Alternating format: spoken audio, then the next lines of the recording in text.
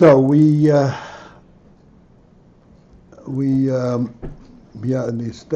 to the very end of the line, 6 lines from the bottom. We are up to the 5th line from the bottom. The line begins with the word shehu.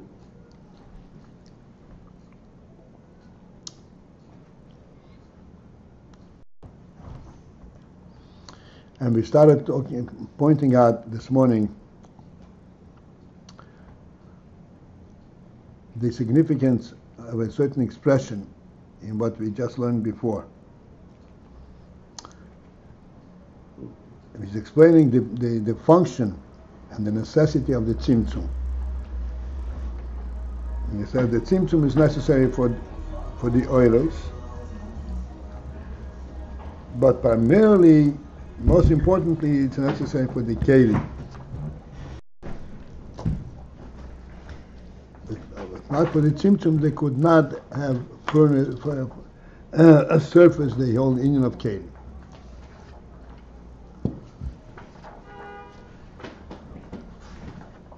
The Ofram of keilim could not be without the Tzimtzum.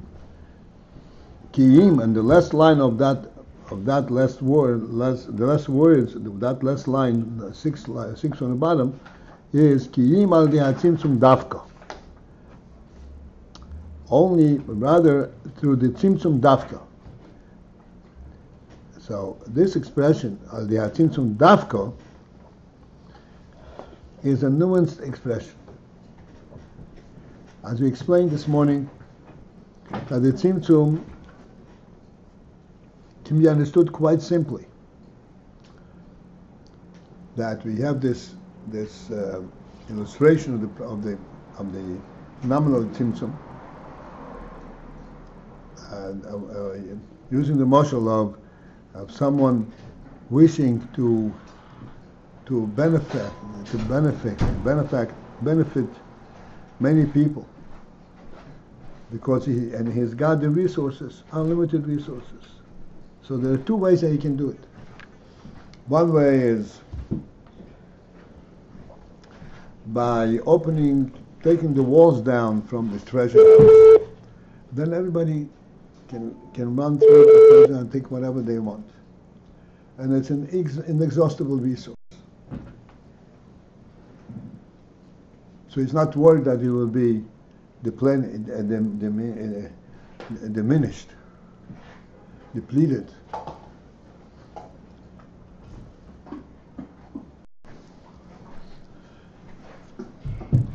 So that's one way you can do it. Another way you can do it is keep the walls in place and open up a window. Let everyone who wants to benefit from this approach the window and describe his situation, and he will be given everything that he needs. Now, one may think that if the walls are down and people are just coming on their own to grab things, it would be not a very healthy situation, because people will just lose themselves, and they will lose the sense of appropriate acquisition. They will just grab anything that comes to their hand, and they without any judgment and without any accounting, without a serious approach to this resource. That's why you need a window that will keep it in control. But then, if we assume the other way, that these people who are approaching this are also responsible and intelligent people, and they will themselves judge what they need, what they don't need, take what they need and leave what they don't need. Why does it have to be contained, controlled from above, that you're given out through the window?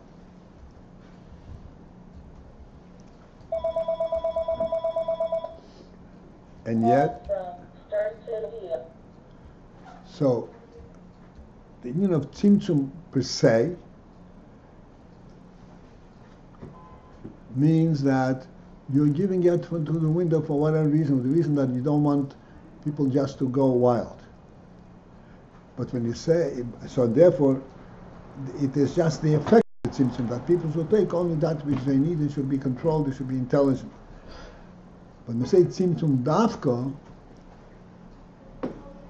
that is implying something much more than that.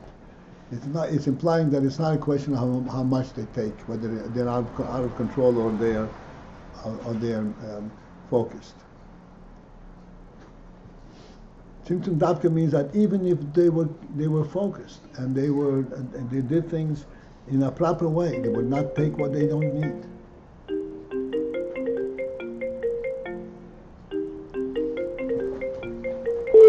Well, that's my thing. Which one? Which call is this? My understanding. Is there another one you want to turn off? The one that comes up later? Another alarm? Yeah, that's much later. Okay, let's see. But then I would hide. Just press. I'm shutting off the call if I do this. No, you can go to calendar. And then on the calendar.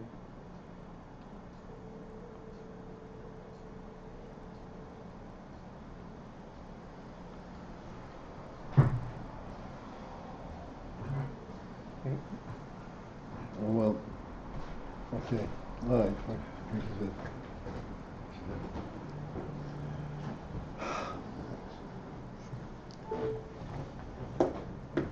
So when it says Tzimtzum Dafka, means it's not just the effect of Tzimtzum.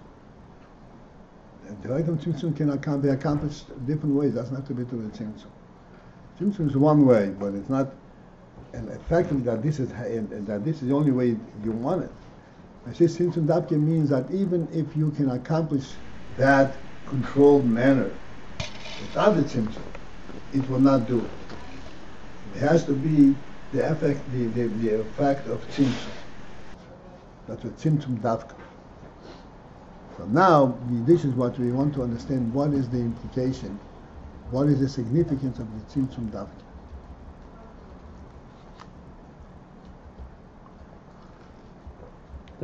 That has what result? That reveals the keilim? Right, that creates a keilim. Reveals the keilim. Permits the creation of the keilim.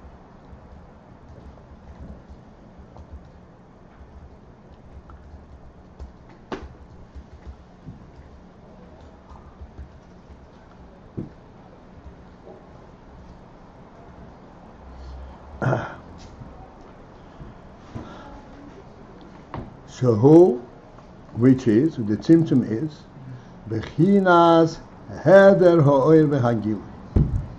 The Tzimtzum represents the aspect of Heder, of withholding the Oir and Gili. Not just merely that there is a lessened Oir, but you're withholding it. Heder Ha'oir V'Hagil. Only then Yochel is his havas keilim.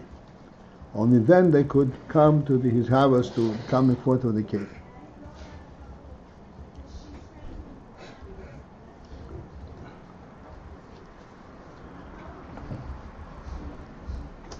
And this is still going to be explained. V'hascholas his havusonhu, and the starting point of his havas of the keilim is min guv hatzimtzum atzmai. That effectively the keilim begin and the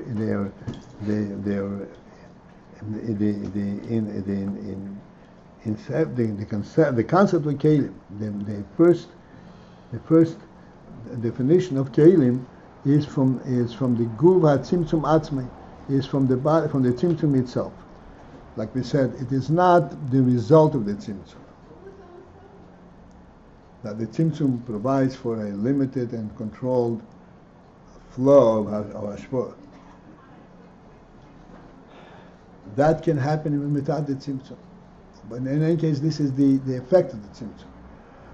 Tzimtzum also means from the very experience, from the Tzimtzum itself, from the very experience of the Tzimtzum. of the withdrawing and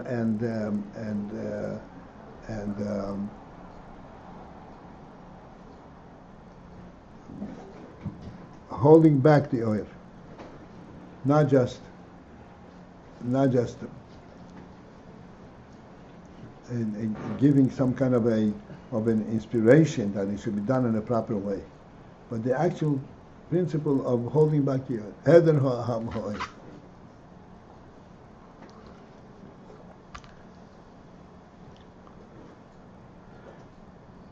When there is a heder ha'oil, from that yochel liij is havas hakeilim. I'm sorry. I'm sorry. It is from the very fact and from the very fact of the Tzimtzum. Again, not the result of the Tzimtzum, but the Tzimtzum itself. Kmei shekosu beis chaim shom on from Beis. It says in its Chaim, what we called it before. So what is saying at Chaim? The Ayin had Tzimtzum who, that the Ayin of Tzimtzum is legalois shoyres hadin, to reveal the source of the midah of din.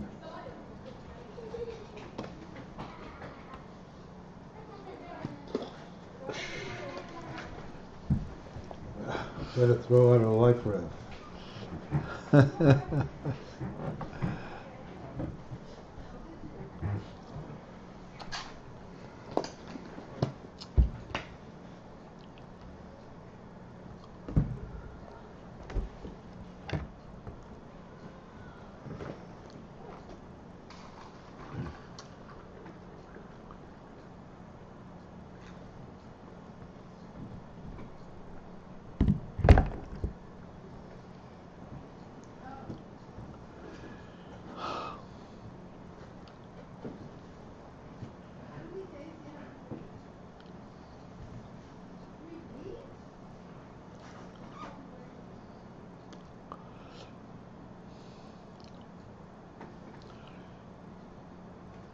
Effectively, the mashal that we presented, the difference between the being an openly accessible storage resource, or that it's being provided through a window, even though the resultant benefit could be identical. He's taking what he needs, he's given what he needs. But there is an important factor that when he's taking, he doesn't go to the process of din, whereas when it's giving, he goes through the process of din.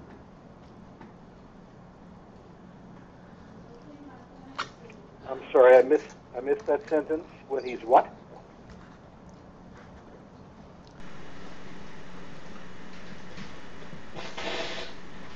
Mind repeating it?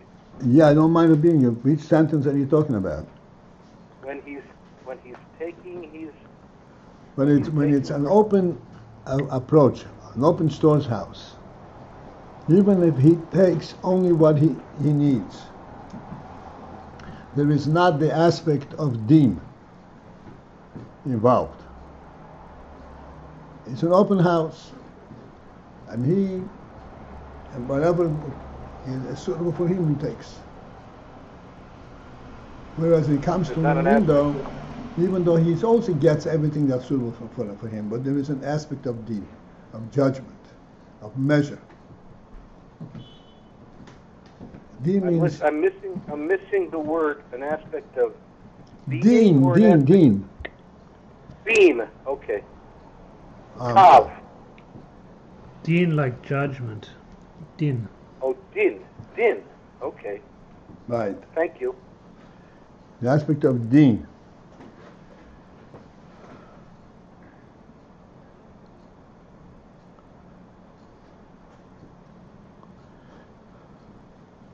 The principle of deen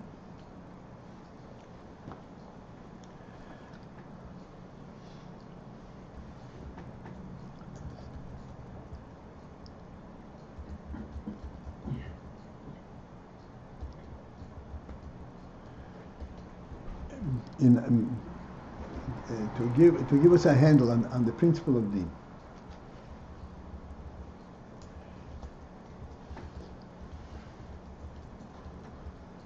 In the aspect of ownership.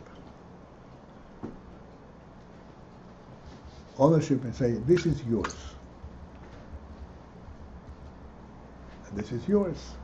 Everybody gets what they want, what they need. That is not a full description of what ownership is.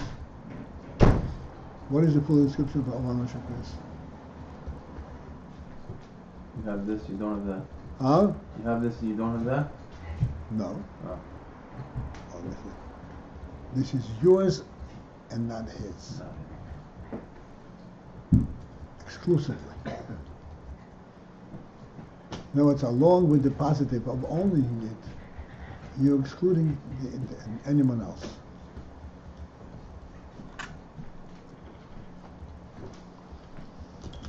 That's at the level of keilim. This ultimately, as we shall see, provides for keilim.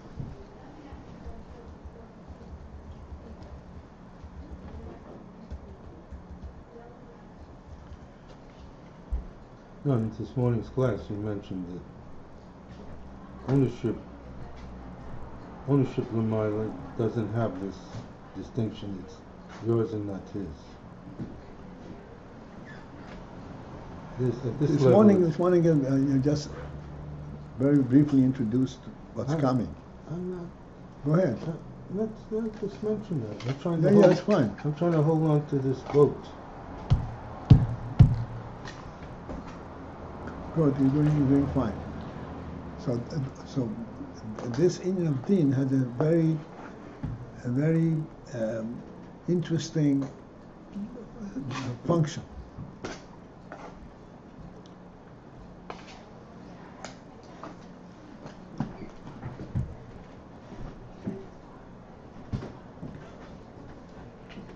Normally you would say the important thing is to identify what's yours. What do you have? You will say, no, that's not sufficient.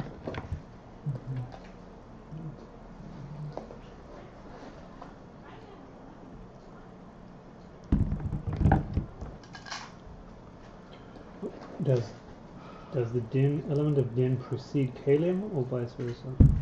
Element of din is the shortage of keilim.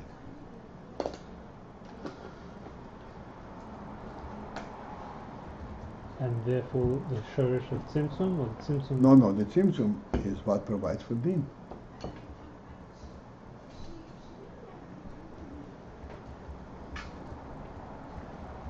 When we said that Tzimtzum provides, that the hashpah comes through a window, rather than leaving it open to the need itself,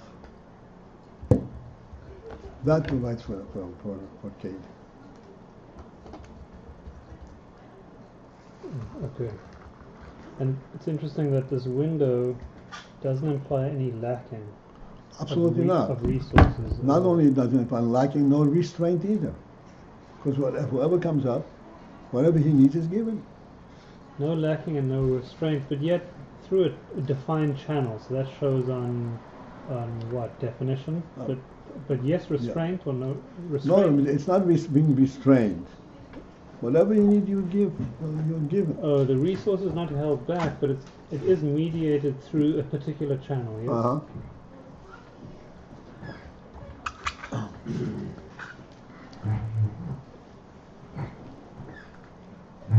Well, the one this is not pertinent, but I'm sorry?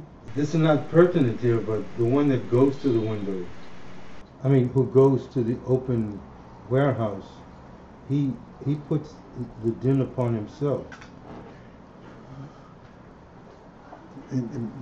by him it comes from not from a din, from restraint. It goes on from the positive side. I need this. That which doesn't need, he doesn't even notice.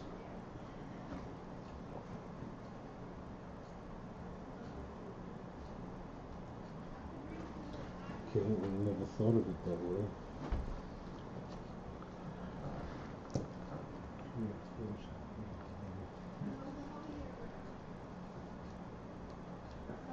And what's that called? When he takes what he needs? This is which midah is this? That's chesed. When he takes what he needs. Mm-hmm. His own chesed? Not his chesed. Chesed that from the resource. Okay.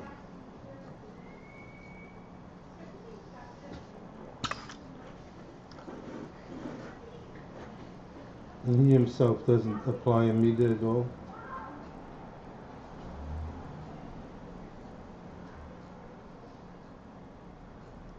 Certainly, his midah is not what limits what comes to him.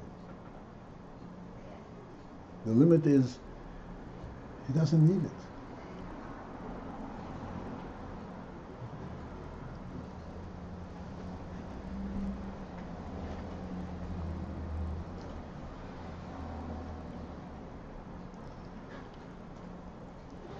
I know we're giving these extremely mundane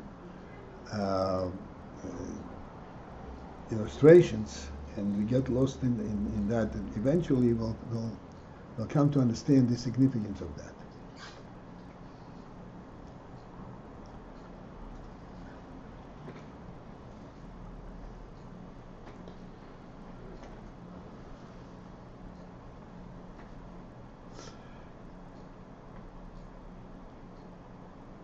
Let's say the Torah says that, for one example, the Levi. A Levi, he does not have a partner in the land. He was not given an inheritance, and therefore it is the responsibility of all Yidden to support the Levi.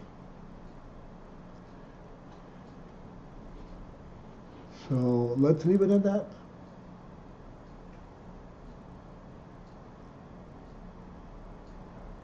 You need support to support the Levi, and then once I know it is a proper thing to support the Levi, then I'll come out with my resource, with my good feelings, and I will support the Levi. But the Torah does not leave it at that. The Torah says you should give the Levi 1/10 of the produce.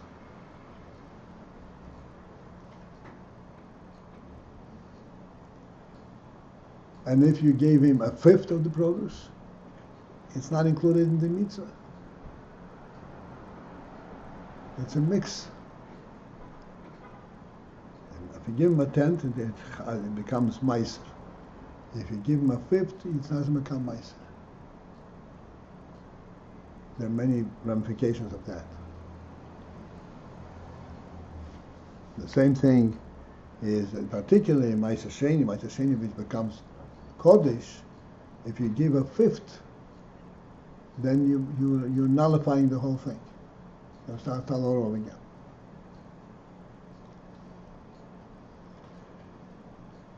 In other words, the restraining measure defines what he has to give, and it also gives it a defining boundary. An upper limit. Not upper limit, the only limit. Oh, no minimum, no maximum. No just minimum, a maximum. specific number. That's right. If you give 1/5, it's not good. If you give 1/20, it's not good. Okay. A very precise thing. In Tefillin we have 4 parshas. I want to put in 10 parshas. I'll be even holier. You'll make the Tefillin possible.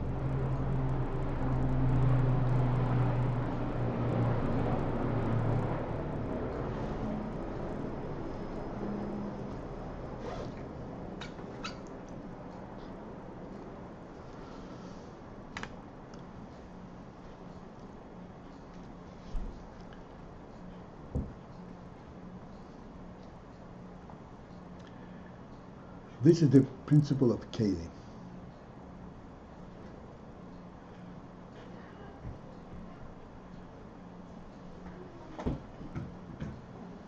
Oil can be defined in general terms. Be kind, be good, be honest.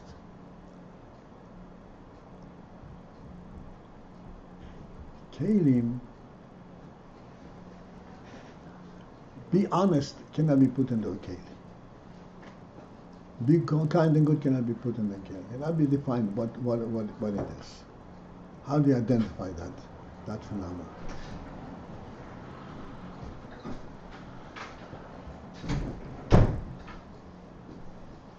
Well, halacha does put it in a keilim because it quantifies what is tzedakah. So Exactly. No, that's right. I'm saying because I'm saying it quantifies. That's not saying be good. It says you do this. is that not the measure of goodness?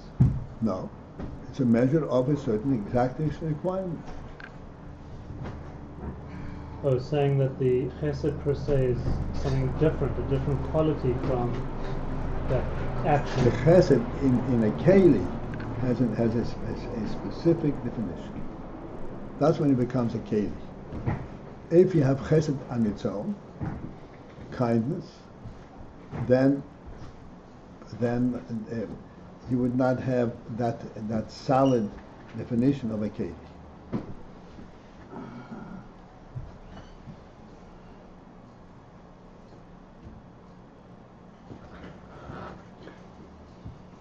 What means chesed on its own and The oil ha-chesed, the kindness. if you had the or of chesed, you would not have a defined keilim. Right. Not defined, that's right. Not defined. Chesed would not be defined precisely.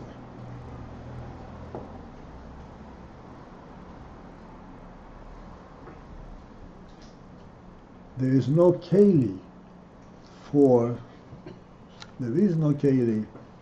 the term kindness.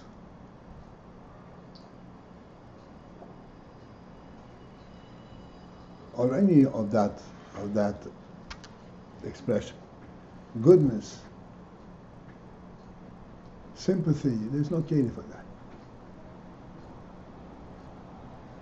There's no one keilim, or there's no keilim at all? There's no keilim that grasps this Everything. idea.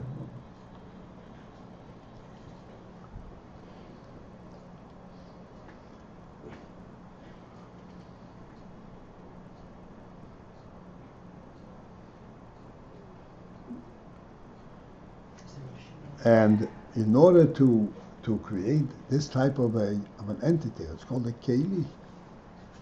This kind of entity comes from the concept of a tzimtzum, from the principle of a tzimtzum.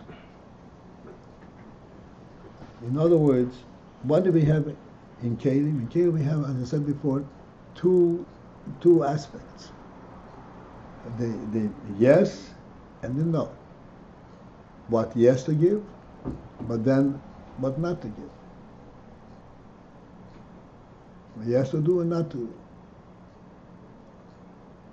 Just like we explained right in the beginning. What's ownership? What's the true definition of ownership?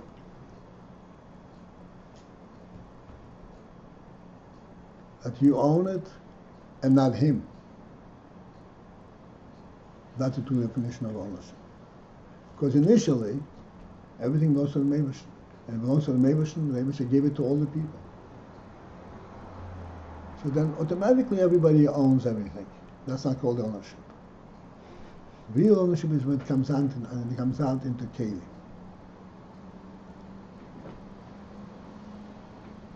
When it is yours to the exclusion of others.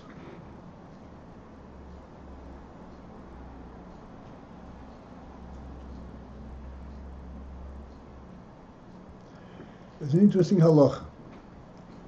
This is first the beginning of the Ayin. The halacha is,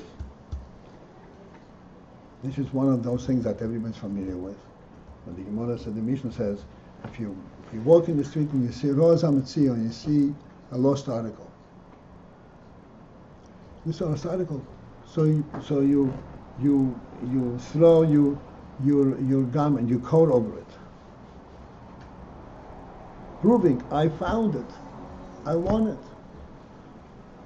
I'm identifying it as mine. And then someone comes up and puts his hand under the garment and holds on to this thing. For 1 second. Who does it belong to? The first guy. Huh? He holds it and lets it go. Yeah. He holds it for a second. And he lifts it up and puts it down. Yeah. Hmm. Left and I even just Yeah. one little tug. The man with a hand. And he owns it. Yeah. Although, who found it? The guy with the first guy. He found it. It's mine. I found it. So the other guy comes, he sees this guy throwing the garment. Oh, this must be a valuable thing. He goes and grabs it. What's the fairness? How does it become his? Through force. Hold it. Listen. How does it become his? And what's the rationale behind it?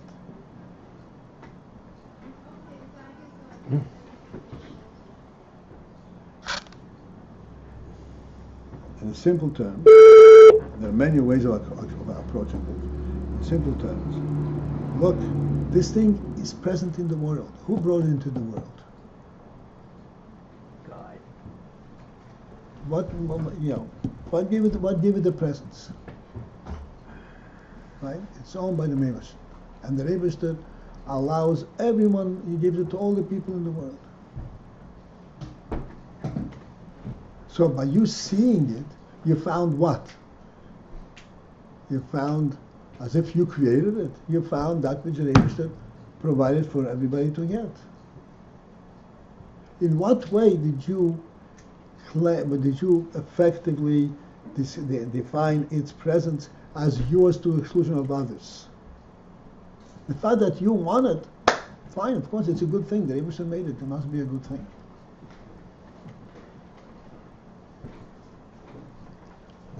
Put your cloak over it, that's not sufficient. No. It's how is it? It's still part of the world. Nothing happened to it. It's only saying, I like it. You like it, the other guy also likes it. Or he likes it, he doesn't like it, makes no difference. It does not now draw it from public domain into a private domain.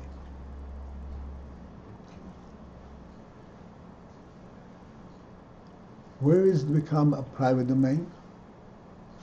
Something that is exclusively private and there's nobody else in it.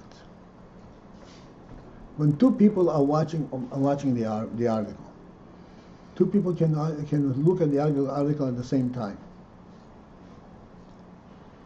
without interfering with each other's view at all.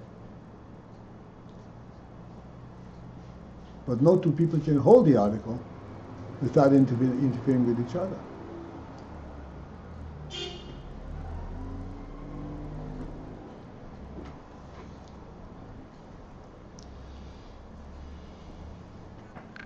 As you said, ownership means not just I claim it.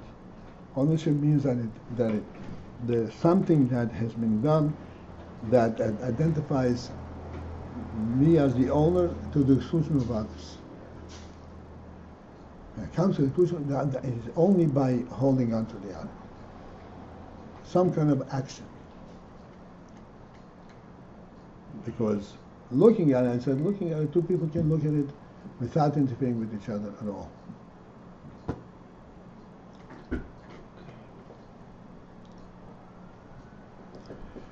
So Akiva is not very happy with this.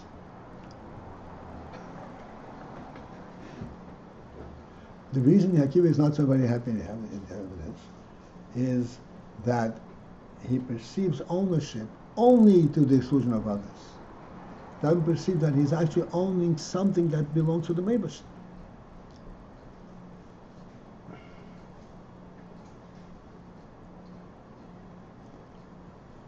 In other words, ownership is only relative to others. It's not, but we are talking about that. The real ownership is not relative to others. The ownership is who the Beis gave it to. Because really it belongs to the Beis to start with. It's not enormous and it's not it's not out of the world. It's not outside of the parameters of the world. It's there because it's part of the creation. So when you say ownership, everything that we do, whether it is in the moment and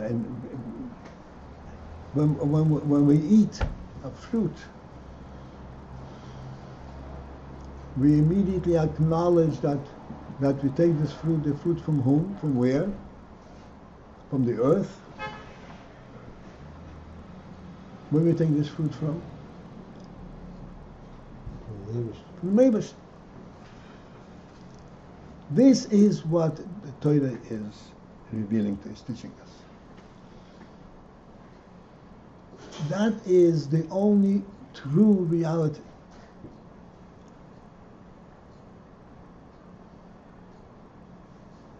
That's why when we eat something, make a bracha. We're making a bracha for it to grow in the ground. And somebody plowed the field and he seeded it, and so what is the Beis coming here?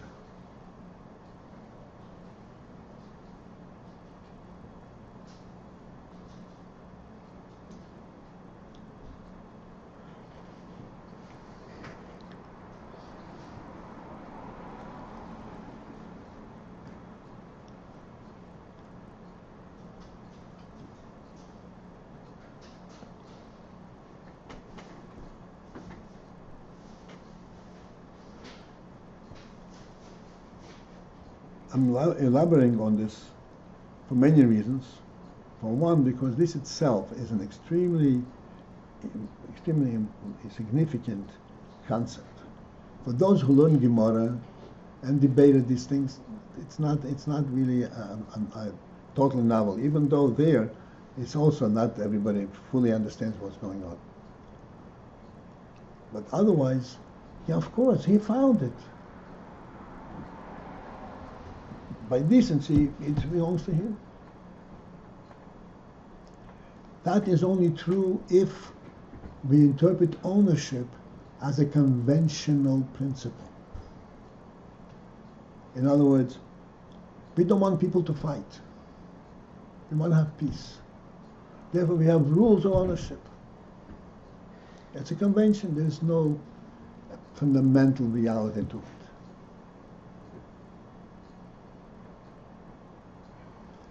But if we say that ownership is an absolute truth, then you have to go back to the absolute principle. Who is the absolute owner of the world? Not the conventional owner of the world. If you want to own it from that perspective, then it has to be in a certain specific, precise manner.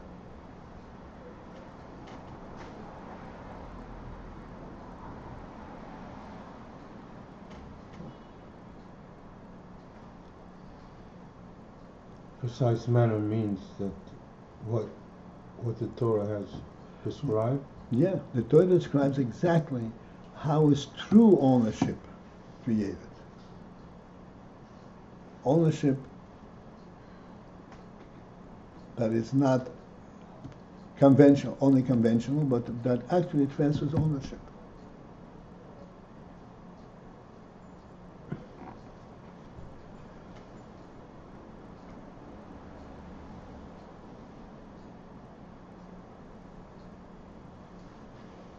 Okay.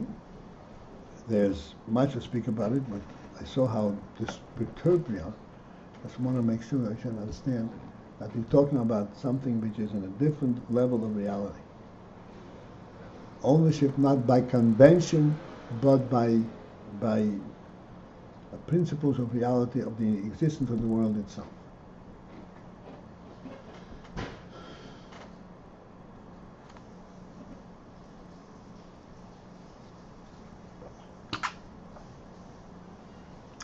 And there, as I said before, it's very, I'm putting it quite simply, but you ought to think about it. Like I said, to look at the article, two people can look at it without interfering with one another. Therefore, each one considers it his because he wants it. But he has not excluded anyone from it. And therefore there is no real ownership to the exclusion of others. Only in holding to the article is there an element of exclusion.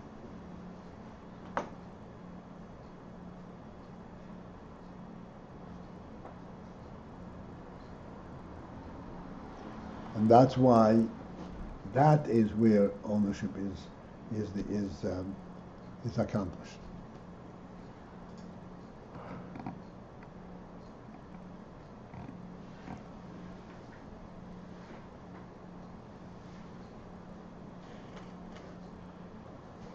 And this is, again, coming back to the principle of the Tzimtzum, Heder Hoir, and that is where the keilim are created. Because what are the keilim? Keilim are very precise definitions. Precise means this, but nothing left outside.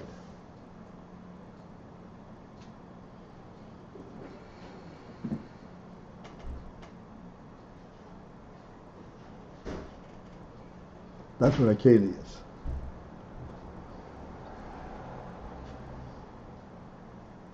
Like we said many times, you take the cup and submerge it in water.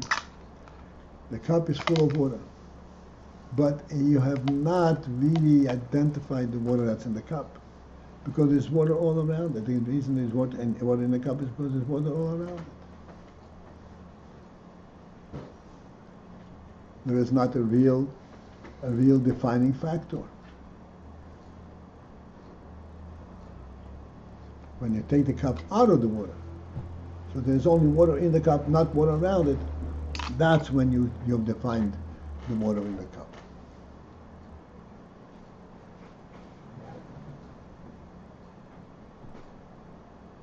And that's a principle of a keilim.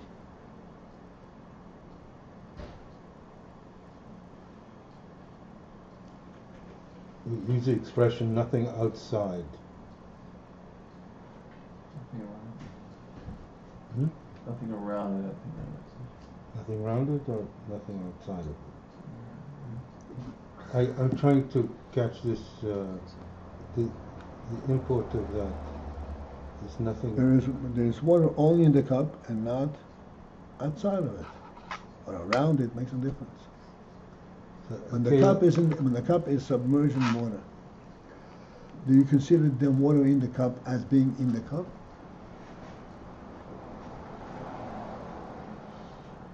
You could think of it as water in the cup in a larger. In what way did the cup capture this water?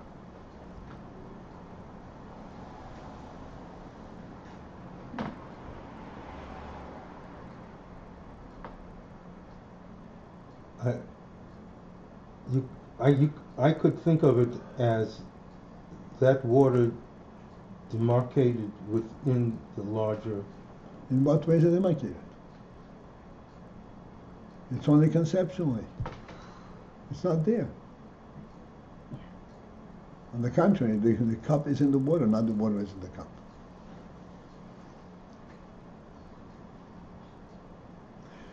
Again, we're not talking about why you can think. We can make ourselves think in all kinds of different things. And we have a world that's thought up of all kinds of idiotic things, and we can think of it. But what is the reality? Okay, this is a muscle you presented before. That's how I look at it.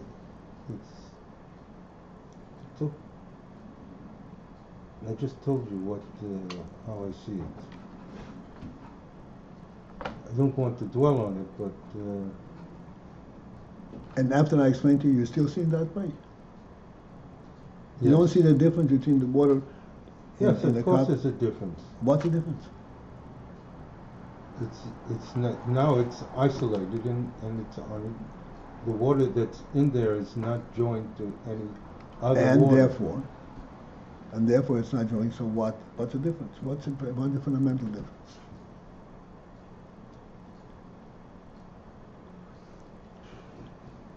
You know, if you put a let's say a submarine in the water, it displaces a certain amount of space.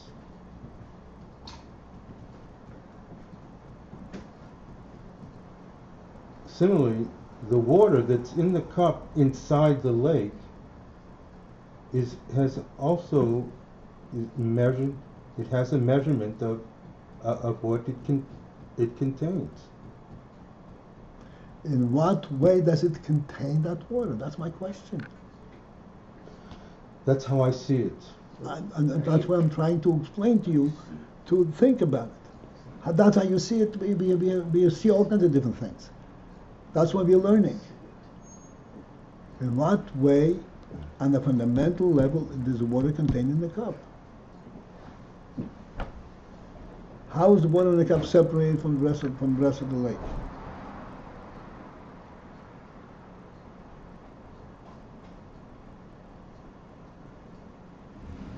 That's what we're laboring about. Is the cup totally immersed Yeah. in the lake? You Yeah. can't see it. It's You on could the see bottom. it. You can see it. No, you can see it. The water is translucent. You can see it, but But it's it's above the rim of the cup. That's right. That's right. So the question is, how is the water separate from it's not. Okay, thank you.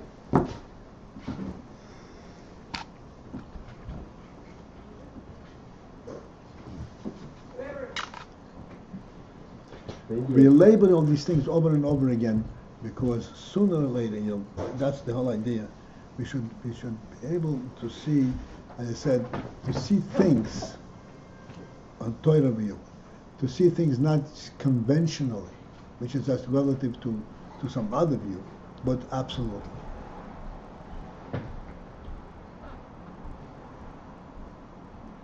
That's what the Torah is about. It wasn't clear how deep the cup was. The Torah, after Torah is like this. A person owns property. There's a din that karka ein nigzelis. You can't rob a person of his ownership of real estate. You cannot. You cannot rob real estate. You cannot rob real estate. You cannot. Real estate is owned by the owner, no matter who is in control of it. And for this reason, because we don't know the history of every piece of land in the world. So when you go and buy an esrog, the esrog, the Torah says, has to be lachem, has to be owned by you. And if it's robbed, then you're not yotze the mitzvah of the esrog. And you what? You're not yotze the mitzvah. So when we go down when we cut an esrog off a tree, we don't know the history of this field. Who knows if this field has transferred hands illegally from the original owner, and therefore when you cut the esrog off the tree, you're essentially taking it from a robber. You don't own it, no matter how much you pay for it. It's still owned by the original owner, even if it doesn't know about it. Yes, then you're buying stolen goods. Buying stolen goods is a different thing. These are goods. These are metal to them. Mm-hmm. They can transfer ownership, but real estate cannot transfer ownership. But here, right? But here you're buying the Israel, not the real estate. No, you're buying the asset. You're cutting it from the land. But it's the movable piece. It's not the land itself. Not yet. So the thing is like this: if somebody else cuts the asset of the tree and sells it, then you can get it. That's why we don't go ourselves to cut it off. Oh, otherwise it would be associated with the land somehow. You're taking it from the land. Okay, so what is the point in this? That the point is to show that the ownership is not a conventional thing up there. In other words, he doesn't even know that this land has nothing to do with him. For generations, he has no something to do with it, and yet he still owns it. And that's demonstrating that Lafi Torah things are not conventional. The Torah thing is ownership means an absolute truth.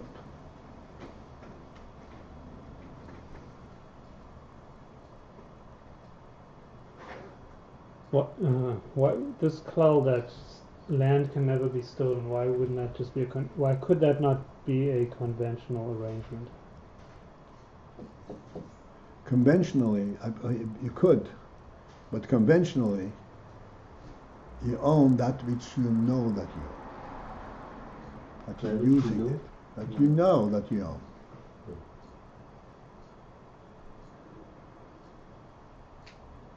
That's a conventional thinking.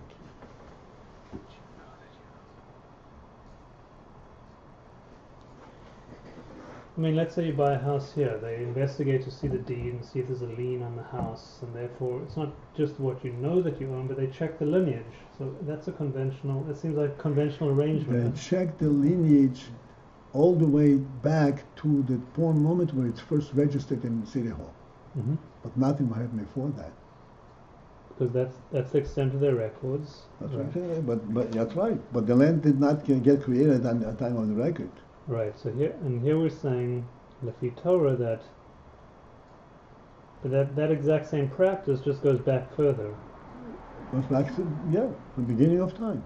We all know what happened. Mm-hmm. But ownership can be transferred by means of a sale. Yes, absolutely. Real estate. Huh? Real estate. Yeah, it can be sold if you have a certain precise way of doing it, but yes, of course, it can be transferred. I guess I'm just looking at this last point here about Torah providing, let's say, a absolute view, a non-conventional view. I'm just trying to see how that fits in with what I lost track of how that fits in with what came before it, or the cup in the water, or okay. The Rebbe is explaining that the Tzimtzum, and only the Tzimtzum, can create the phenomenon of keilim. And I explained the concept behind it. Keilim means a precise definition to the exclusion of anything else. The mashal, the cup in the water. If the cup is inside the water, it's also in the water is in the cup, but it's not separated from the rest of the water. It's not really in the cup. yes.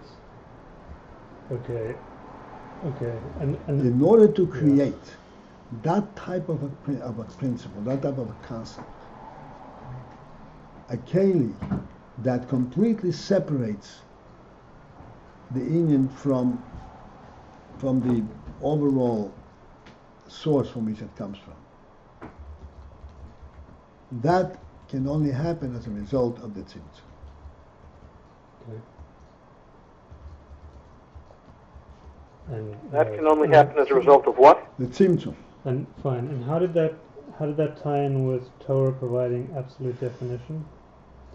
No, that ties in with the misholim for this thing. As I said, in a mashal, in ownership, That emotional ownership is not just what you own, that you own it, but only you own it and nobody else.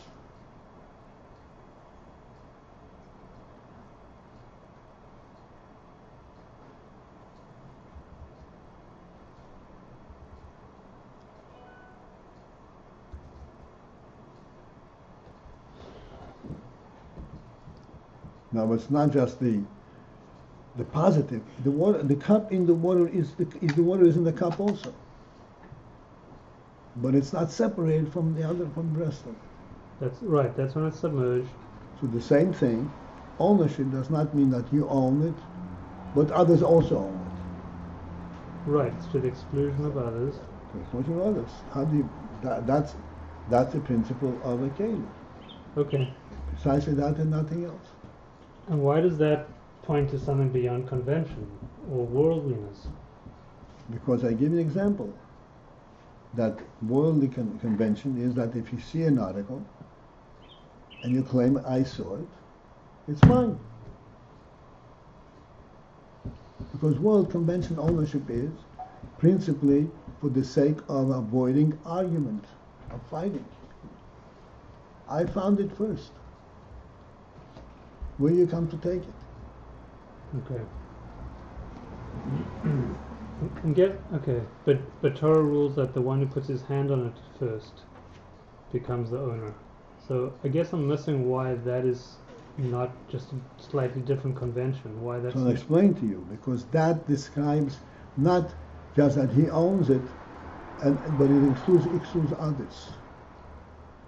And why is that not worldly? That's not worldly. Why not? Because sure, it's done in the world, but it's not the worldly principle.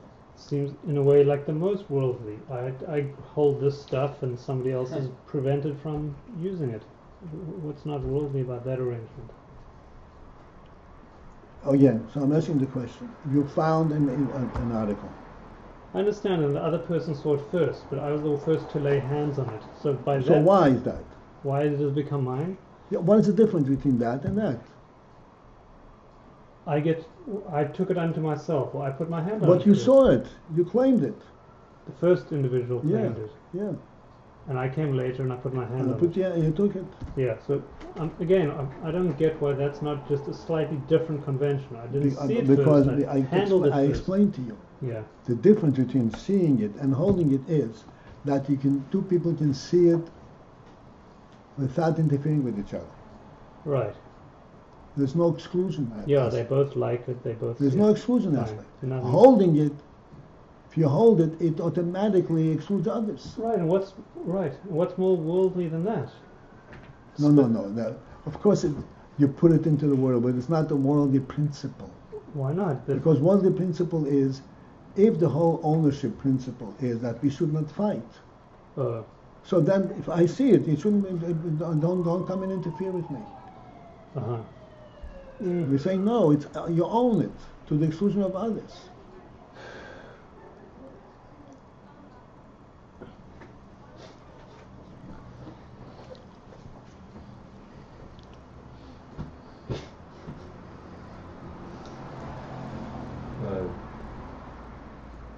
Yes, sir. I arrived late, but I would like to know this whole discussion, how is it related to... Very good question. The Rebbe says that the Tzimtzum is a principal cause for keilim, which means not only that there is a limited flow, but that there is a restraining element for the limited flow. That's a tzimtzum. So we asked, why is it necessary to have a restraining element? There is a limited flow, that's sufficient. Why does it have to be restraining? I explained that the keilim means that it identifies not only what's in it, but identifies and separates from everything else.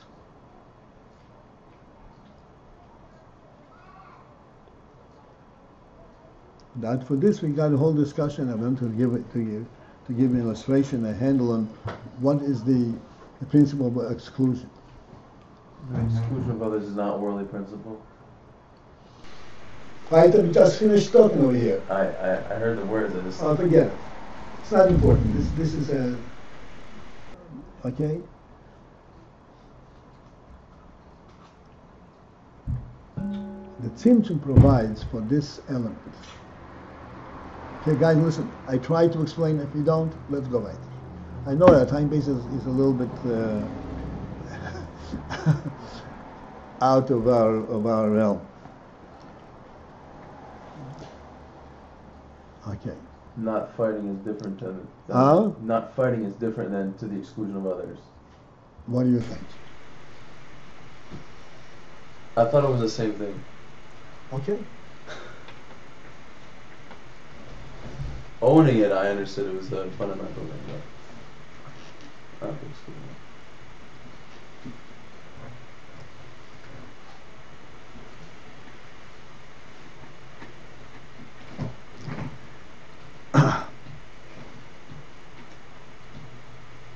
All right.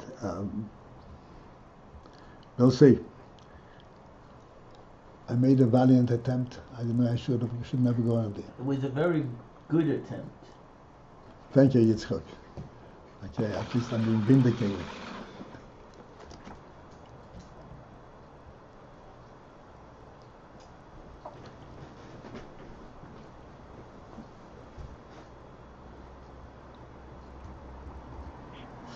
All right.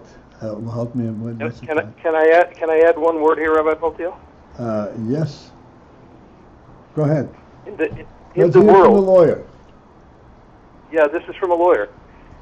Yitzchak will appreciate this too. Okay. In the world, the principle of exclusion, in other words, the right to exclude, is a cardinal part of the definition of private property. And of course, this is one of the things that the progressives, quote unquote, the leftists, the communists, dispute. Right. This is exactly what they do in order to destroy any element of sense. No, you can't have the right to exclude. And it's not just in communist society, we see it creeping in here too. So this right of exclusion, this is a core element.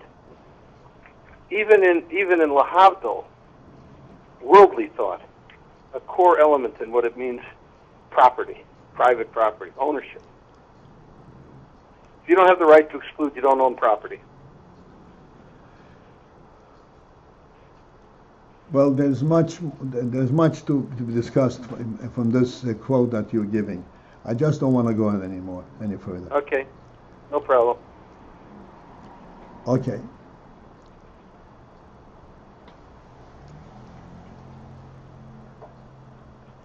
Okay, so again, let us start from the beginning of line 5 from the bottom. And Is there a sheet pamphlet for me?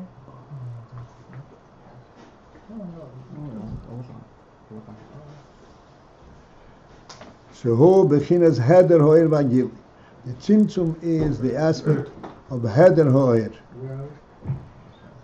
5 lines from the bottom. Yud Zayin or Yud? Yud Zayin. It's heder ho'er. Heder means withholding ho'er. There's a difference between taking what you can hold or taking what you are allowed to take and not allowed to take something else.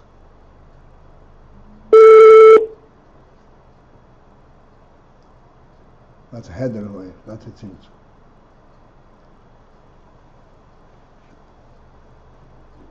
And therefore, only as a result of the Tzimtzum, Yochel Li'id is how was a keilim. This is what provides for the possibility that keilim should be created, because that is the definition of a keilim.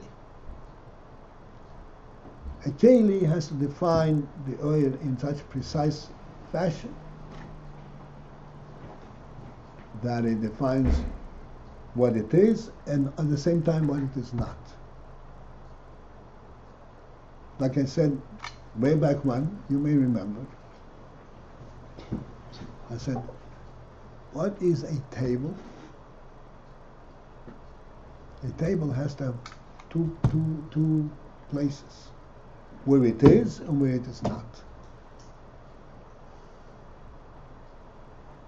If this board was standing exactly the way this is, but it will go from wall to wall,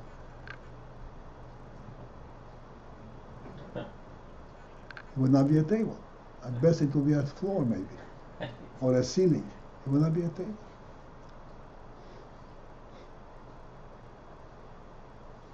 So it reminds me of the table in the little shul where we learn on Sundays. So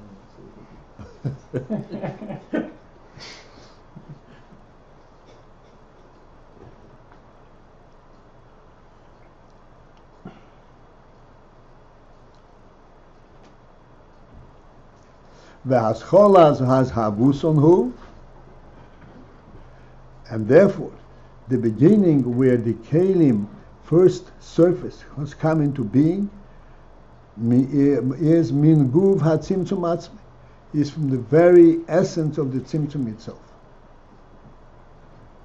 The tzimtzum provides for the concept of keilim. Uchmesha kosu be'etz chaim shom onof nun beis.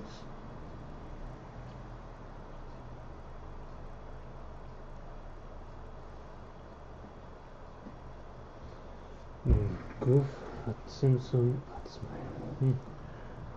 You know that there's the story of the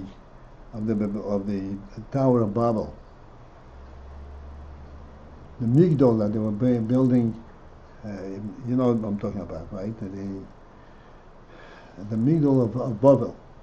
After the Mabel, people got together and decided they were going to build a tower. And how did Hashem stop this building? Huh? He confused the language. So Rashi says, what happens? They confuse their language. This guy is asking to give him to pass down some water, and he gives him a rock. So he gets frustrated and throws a rock on his head. Now, the mortar and the rock are both material necessary to build it, to build the tower. You need them both. But if I ask for mortar, I need mortar exclusively, and the rock won't do. Conceptually, they're both valid pieces. But not when it comes to precise action, to keilim. If you want a building, you have to have, if you need mortar, you need mortar exclusively. You give me a rock, I get frustrated, I throw the rock in your face.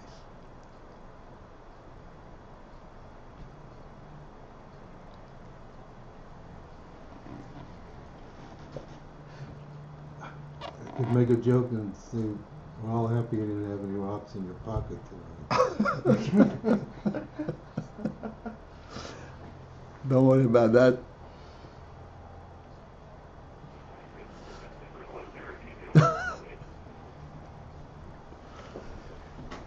Okay. The Inyan Tzimtzum, 4 lines on the bottom at the end of the line. The Inyan Tzimtzum hu legales shoyresh hadin. For the Inyan, the Tzimtzum is to reveal the source of the principle of din. Din means a precise law, a precise judgment, not a general convention, but a precise tasmin din. The definition of the din is the same which you were talking all along before about this and not that. Right, that's what a din is.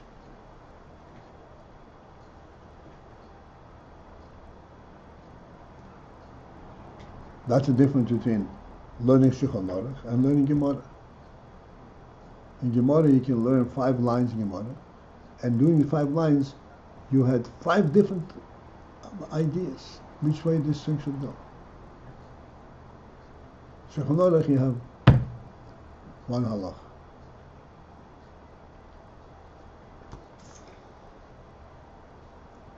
That means din.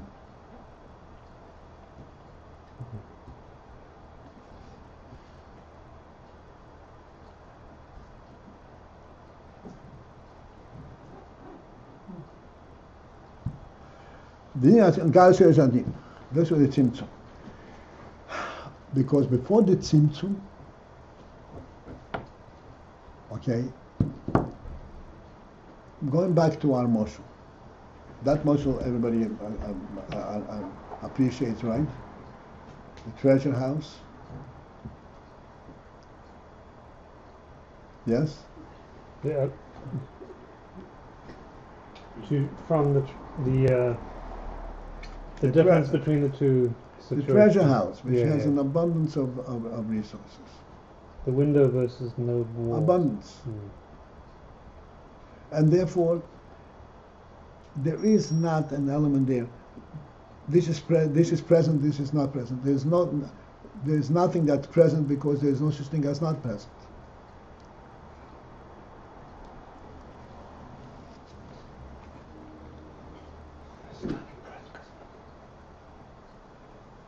Chaotic? No. It's not chaotic. It's all there. So why is nothing there? What? Each. If you have an abundance of resource,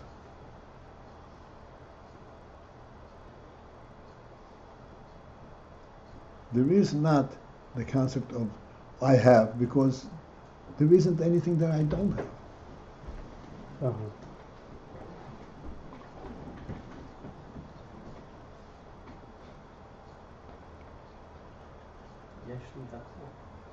Yashlu Hakol.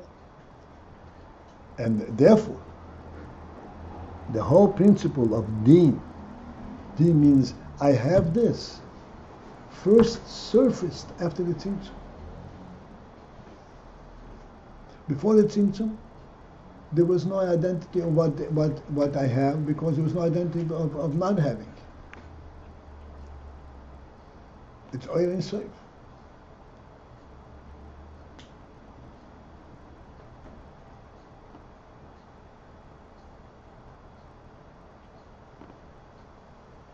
Okay? Oh, Baruch Hashem, look at that. Right? So the God was Shoresh Adin. Before the Tzimtzum, the whole scheme of Din was completely concealed. Because Din means, and he said, precisely this and not this. And before that, that whole thing didn't exist. Or was not revealed.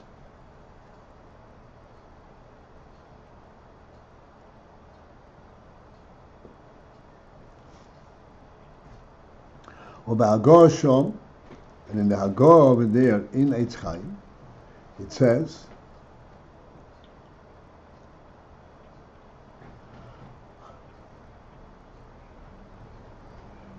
the Sheirish Hadin hu Bechinas Hamok.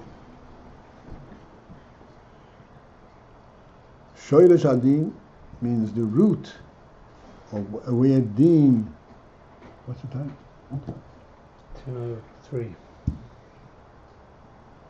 Okay. Oh, wait a second. We're supposed to finish at 10 o'clock, right? All right. Let this be no Tzimtzum. I lost. All right. At least we did not throw mortar and rocks on each other.